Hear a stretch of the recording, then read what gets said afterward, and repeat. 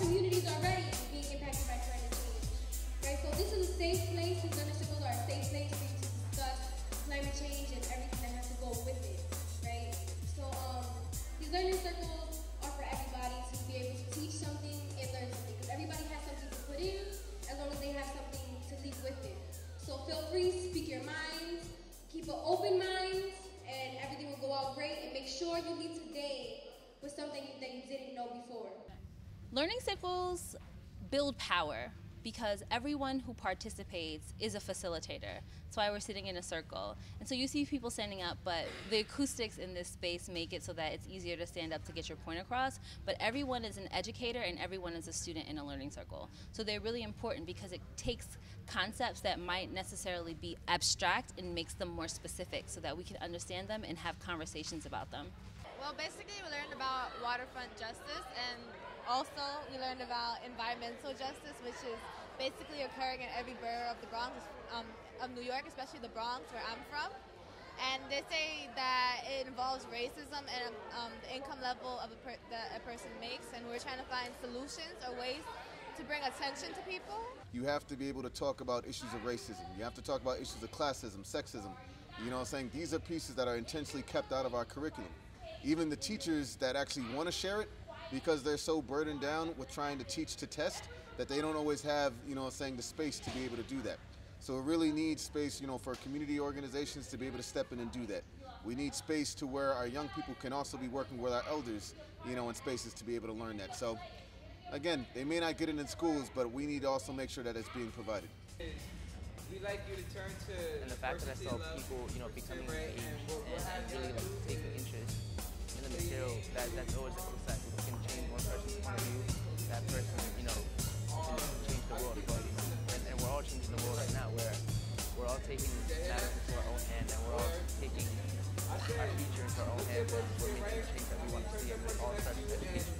It's not just a like white hippie thing, but there's been cancer, there's been obesogens, which are things that help keep people fat.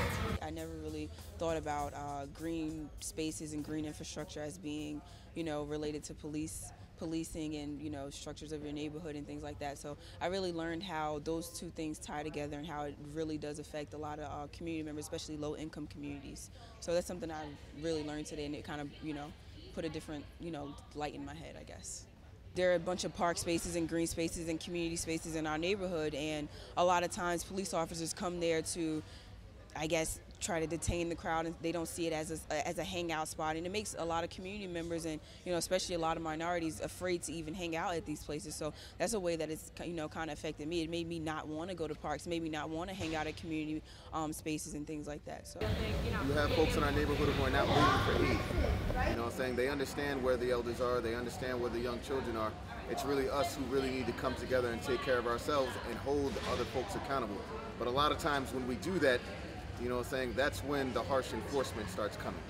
You know, whenever we try to take over spaces that we need to sustain ourselves, especially when climate change, you know what I'm saying, occurrences happen, that's what's criminalized. Also, they should stop racially profiling us based on different colors, like colors of our skin and stuff like that. And they're more of an authority to the park than helping us. And they abuse their power. We also felt like they were dictators. And keeping the area safe. Sometimes they instill fear in people.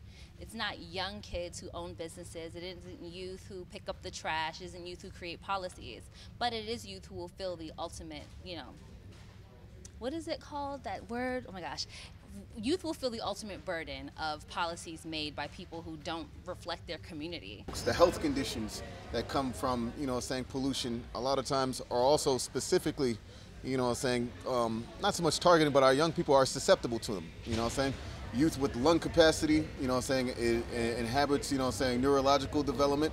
So when we look at our babies, you know what I'm saying, and our young folks, they're the ones who are dealing with the brunt of this besides our elders.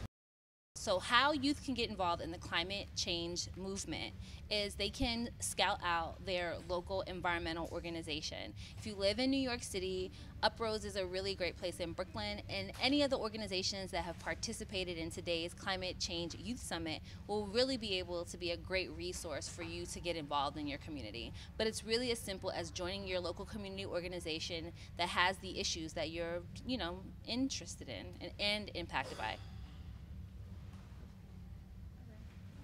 You're welcome. It helps me continue doing this work because it's a long battle and there are short victories along the way, but ultimately the goal is to have, environmental and climate equity and justice amongst all communities, no matter where you're from, whether you're Black, Latino, white, Asian, whatever it is, Middle Eastern. We want equality and justice for all communities.